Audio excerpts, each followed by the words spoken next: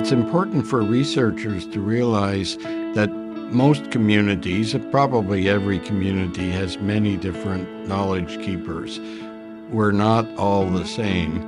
And that if they realize that there are many different knowledge keepers who have different gifts, that they could learn from many people in the community that way, and it would enrich their knowledge, and it would enrich the community.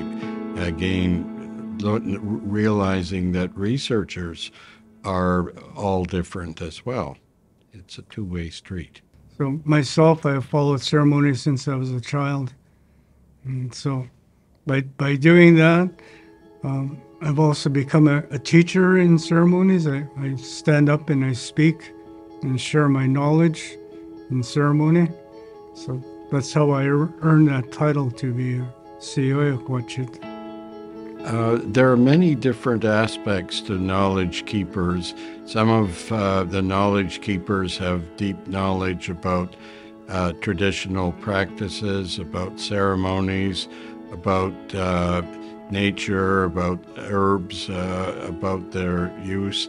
Others are more historical knowledge. I have quite a bit of historical knowledge about our community and its surroundings.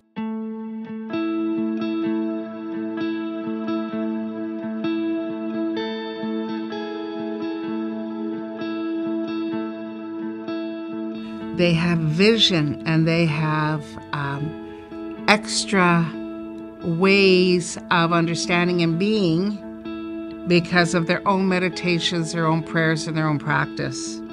That they have that extra knowledge, and as I said, a lot of visionaries come from that. You know, most of us are ceremonial people, not all of us, but in our own personal ceremonies, we find pathways and we see things far, far ahead. That's part of our prophecies as some knowledge keepers. Like, we have special knowledge. How's that? We have special understanding and vision. When the ancestors speak, we have the ability to connect and hear. You know, when you know that Creator's the only one that can teach someone, it's different. And what you do becomes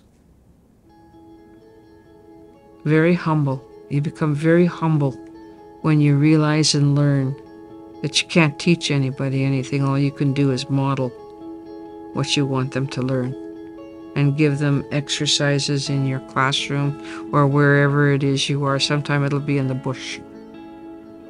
But model humility, honor, and respect. They will pick up all of those things because teaching and learning is an act of love.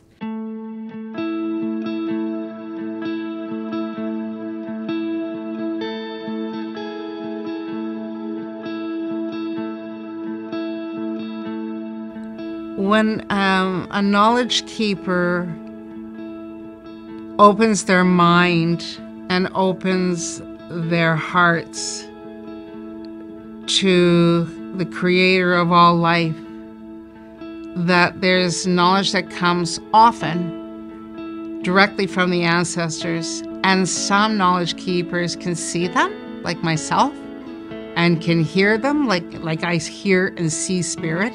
A lot of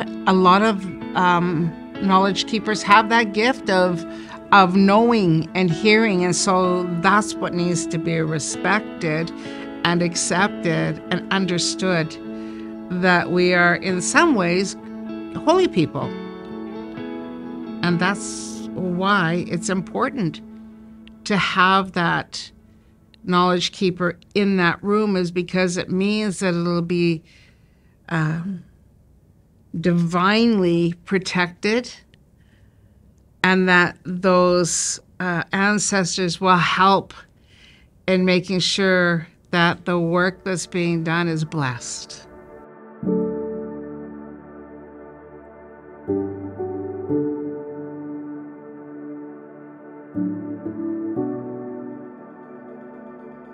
That love and that connection to the Creator is what makes a knowledge keeper so special. And so that's how I know some of it.